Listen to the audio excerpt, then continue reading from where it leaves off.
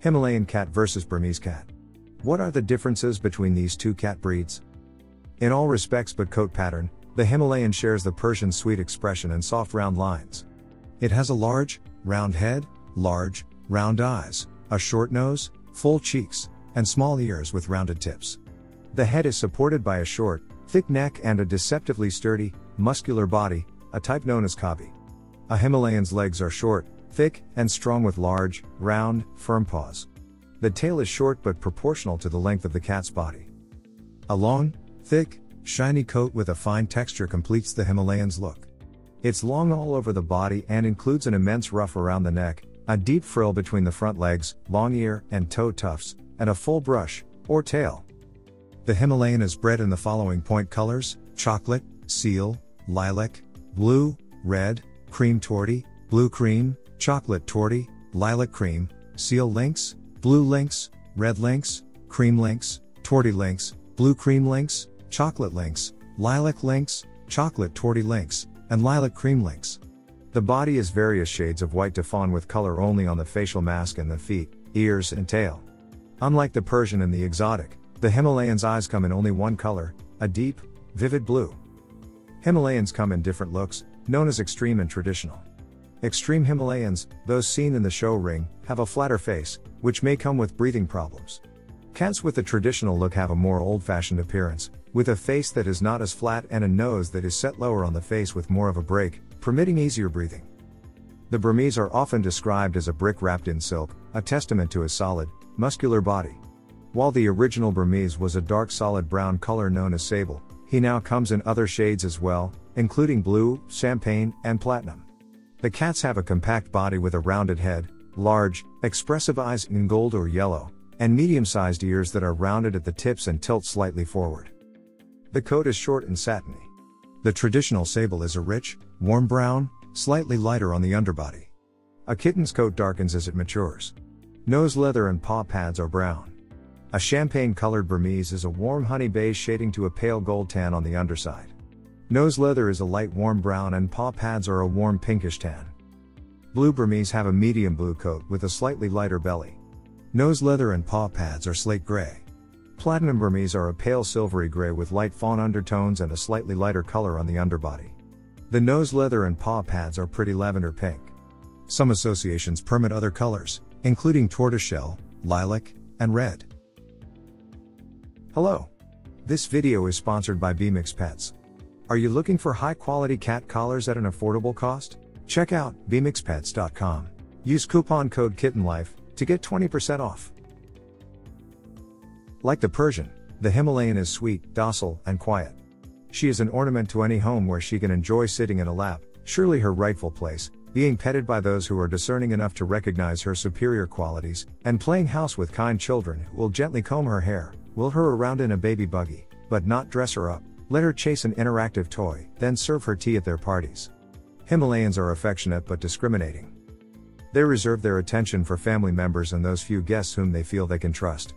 Loud environments aren't a Himalayan style. They are sedate cats who prefer a serene home where little changes from day to day. With large, expressive eyes and a voice that has been described as soft, pleasant, and musical, Himis let their simple needs be known: regular meals, a little playtime with a catnip mouse or feather teaser, and lots of love, which they return tenfold. This is one cat who is unlikely to climb up your curtains, jump on your kitchen counters, or perch on top of your refrigerator. She is perfectly happy to rule her domain from the floor or more accessible pieces of furniture. When you are at work or are busy around the house, the Himalayan is content to adorn a chair, sofa, or bed until you are free to admire her and give her the attention she willingly receives but never demands. The Burmese are energetic and friendly. He has the charm and determination of his Siamese ancestors and enjoys conversation as much as that breed, but his voice is soft and sweet, belying his tendency to run the household with an iron paw sheathed in velvety fur. He is highly intelligent and seeks out human companionship, so he's not best suited to a home where he will be left alone much of the day. If no humans will be around to engage his intellect, be sure he has the company of another pet. He gets along well with other cats and with dogs, but of course, another Burmese will be his best pal. The Burmese are about as curious as cats come. Expect him to explore your home thoroughly and know all of its nooks and crannies. He is playful and remains so into adulthood. Tease his clever mind with interactive toys, and teach him tricks that will allow him to show off to an audience. Besides sit, roll over, wave, and come, he can learn to fetch a small toy or walk on a leash. With proper early conditioning, car rides and vet visits will be a breeze. A Burmese is a good choice if you don't object to complete loss of privacy. This cat will want to be involved in everything you do, from reading the newspaper and working at the computer to preparing meals and watching television. He will, of course, sleep on the bed with you and may even snuggle under the covers. When you are sitting down, he will be in your lap or right next to you, waiting expectantly to be petted. You will be scolded if you ignore him. Guests will receive his full attention, and it is likely that he will win over even those who claim to dislike cats. A female Burmese is the very definition of queenliness. She likes attention and she likes to be in charge. Males are more restful, satisfied to fill a lap. Whichever you choose, it's likely that you will soon find yourself yearning for another. The most important thing to understand about caring for a Himalayan is the need for daily grooming. That long, beautiful coat doesn't stay clean and tangle-free on its own. It must be gently but thoroughly combed every day, and regular bathing, at least once a month, is a good idea. The soft, short coat of the Burmese is easily cared for with weekly brushing or combing to remove dead hair and distribute skin oil. A bath is rarely necessary. Brush the teeth to prevent periodontal disease. Daily dental hygiene is best, but weekly brushing is better than nothing.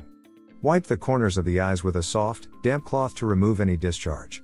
Use a separate area of the cloth for each eye so you don't run the risk of spreading any infection. Check the ears weekly. If they look dirty, wipe them out with a cotton ball or soft damp cloth moistened with a 50-50 mixture of cider vinegar and warm water. Avoid using cotton swabs, which can damage the interior of the ear. Keep the litter box spotlessly clean. Like all cats, they are very particular about bathroom hygiene. It's a good idea to keep Himalayan and Burmese as indoor-only cats to protect them from diseases spread by other cats, attacks by dogs or coyotes, and the other dangers that face cats who go outdoors, such as being hit by a car. Himalayan and Burmese who go outdoors also run the risk of being stolen by someone who would like to have such a beautiful cat without paying for it.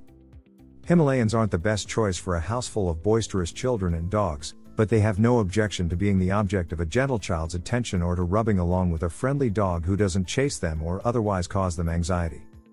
The active and social Burmese is a perfect choice for families with children and cat-friendly dogs. He will play fetch as well as any retriever, learns tricks easily, and loves the attention he receives from children who treat him politely and with respect. He lives peacefully with cats and dogs who respect his authority. Always introduce pets slowly and in controlled circumstances to ensure that they learn to get along together. If you enjoyed this video, kindly press the like button.